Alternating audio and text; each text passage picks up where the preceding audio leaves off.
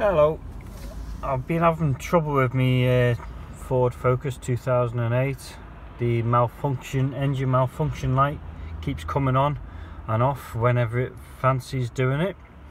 So I've had it in for diagnostics. It's coming back as they can't find the fault. It must be an electrical one somewhere.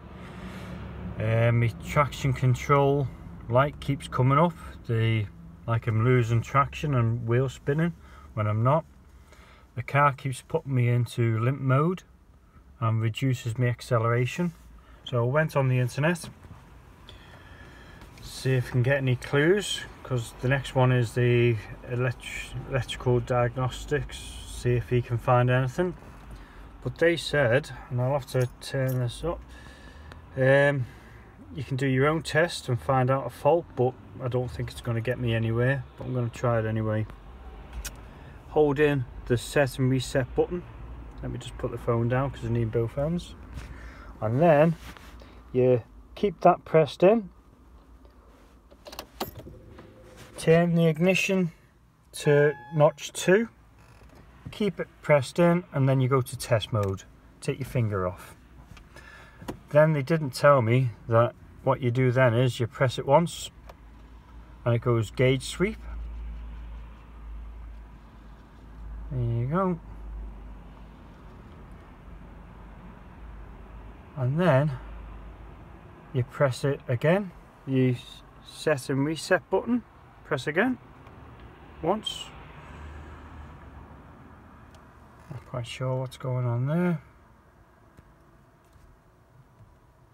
You can stop this at any time by just turning the key off.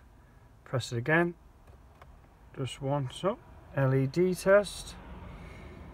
There you go, it's flashing all the LEDs. Press it again. I'm trying to find, keep pressing it, just one tap at a time.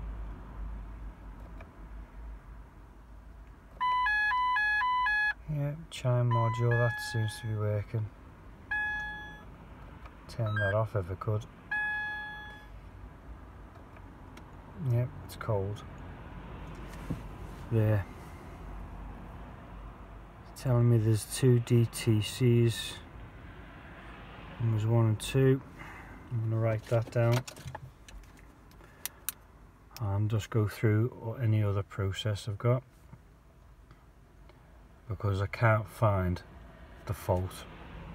It might be, a few friends have said it might be the ABS sensors, and that's why it's showing up on the dash, and they might need replaced, and he said it did on his Jag. So it's one thing, but it's a needle in a haystack, and I'm running out of ideas. Any thoughts would be welcome. If I do find the problem, I'll post.